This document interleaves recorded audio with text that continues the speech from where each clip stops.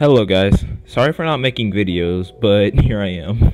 This video is going to be a detailed look into how to stall. So I'm going to make a alpha console beta video and maybe a flip reset video also, so look forward to see those. And alpha console beta is a sneak peek of that, is why I have alpha boost, the wheels, and the colored ball, so that's really cool. So I know tutorials can be a bit annoying, but I'm also gonna, so that's why I'm gonna add timestamps, so just in case you want to skip. So yeah, that's fun. Okay, first you're gonna have to have a couple of keybinds.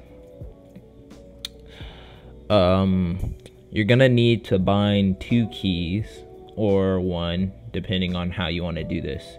You're gonna want to bind arrow right to a key and arrow left to a key. You can see my arrow right is circle and my arrow left is square. Now that that's done, we can get into the actual tutorial. So what you're going to want to do is you're going to want to push your stick to the opposite side of your arrow button. So if you're using arrow right, you're going to want to move your stick to the left. And if you're in vice versa. So if I was going to use the right, I would want to be arrowing that way with my button. Okay, for the sake of this tutorial though, I'm going to be using arrow right, and if I say something, I'm referring to using arrow right. Okay, so for practice, I'm going to want you to do something to understand the concept just a bit better. I'm going to want you to hold your stick left, and then press the arrow button, arrow right, and then jump really quickly, or at the same time. So this way you don't have to time when to turn or when to use your stick. So once you do that, you can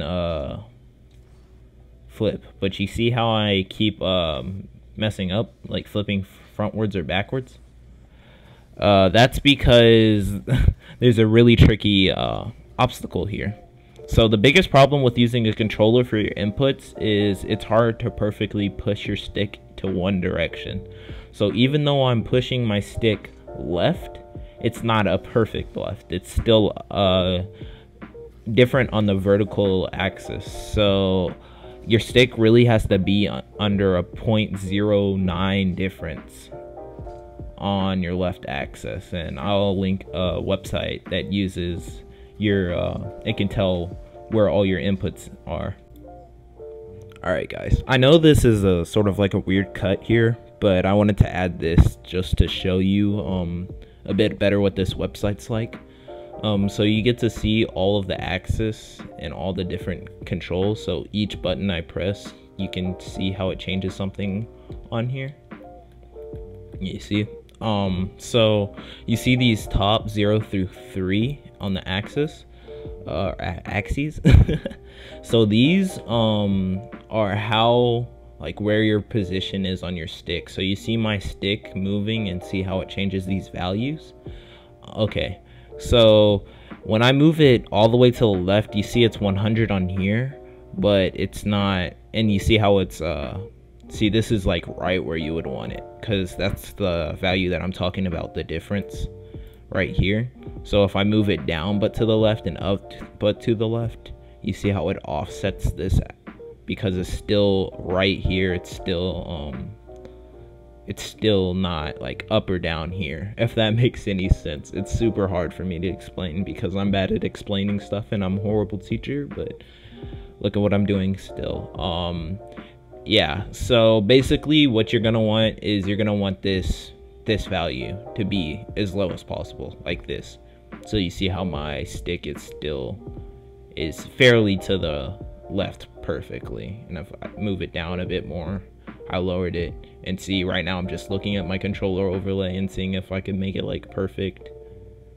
That's about as perfect as you can get for the most part, but you see that's pretty well. And if I were to do that, then it would 100% stall. So yeah, that's what that's like, and that's the reason why you don't stall and versus why you do stall. And the same problem will sort of happen when I have my flip reset video, but I'll go over that when I make that video. So anyways, back to the rest of the tutorial, wherever I put this. Yeah, that's the problem. You have to perfectly place your stick left or right, which is super hard. So one thing that I've been using to see if I'm getting the arrow right and then jump right after each other or at the same time correctly is using a keyboard. So if I use a keyboard and press left on a keyboard, that means I can have a perfect direction. So if I jump and then do it, you see how I stalled first try? I can do it like 10 times out of 10 if I use a keyboard. So first, take out a keyboard or something else and use that to see if you can do the flip part correctly. So then what you're going to want to do is you're just going to want to practice getting your stick to the perfect position and the feeling of it. And the best way I can tell you to do that is just using this website and seeing like where your stick is and like how far it needs to be.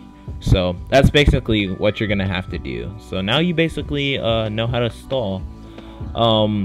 Another thing that you can use to adjust if you need to push your stick to the left but like down or up a bit more is which way you flip. So if I flip forward, that means I need to bring my stick back. But if I flip backwards, that means I need to bring my stick up a bit. So I went forward, that means I need to bring my stick back a bit. See there? I don't know. That's up too much. I think I missed the timing there. There you go. You see how I did it? So I just used if my stick was too front or too back and then used it there.